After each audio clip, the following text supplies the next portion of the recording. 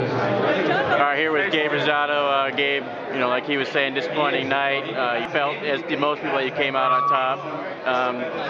You had a little while, a couple hours to reflect on it.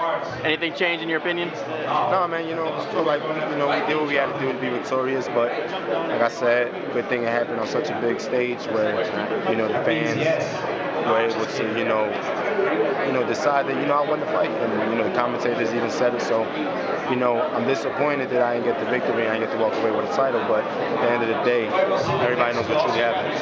Let me ask you this. Yesterday, I didn't catch it. When he missed weight, did he try to give you a percentage of his? Yeah. He told him to go lose weight? Yeah, we said we don't need that money, man. We'll lose that weight. And that was part of your strategy anyway, because even if he went for the hour and didn't lose the weight, you would have still could have taken a percentage. And we would have still fought. Right. But my thing is, don't lose that weight. You know what I'm saying? I don't need the money. Right. Lose the weight and let's fight.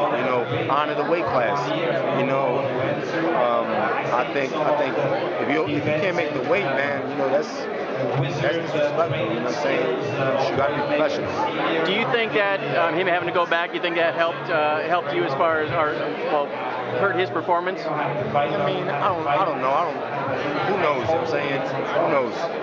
But he had an hour. He did it in an hour, so he had enough time to rehydrate and whatever. Let me ask you this. He won, man. Hey, he won, dog. He won that fight, blood. And I'm from Flint, Michigan, man. Boy, Kelly, I'm from Detroit, man. I'm gonna keep it real. I'm gonna keep it 100 because shit happened to me. He won that, dog. Andre, what do we got here? Andre Durrell chime in with it. That's everybody, man. Everybody. My man, Kid Chocolate, Birdo, all these dudes, man. My homie Danny Garcia. Everybody, they know who really won the fight. Let me ask you this. Being as this was so heavily, so many money team fighters on this card, did that kind of worry you when they announced it was a split decision? At that point, were you a little worried that it might not go your way? I'm saying, kind of. When I heard the 97, 92, I was like, oh shit. You know what I'm saying? But, it's heartbreaking, man. But at the end of the day, man, the fans show me so much love and support. Like, it lifts me up. All right, and then just last thing for you. You guys had a lot of animosity go into it, a lot of pushing, a lot of shoving, a lot of yelling, and afterwards you had a lot of respect for each other. It's just fight week. Right. He lost his brother.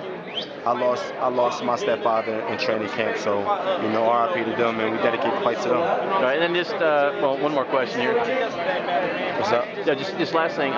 You had the disappointment with Triple G, and then you get this disappointment when a fight you think you won. I mean, does it deter you at all, or make you doubt yourself? I got thick skin, man. I got thick skin, so it's not gonna make me go down, man. All right, thanks.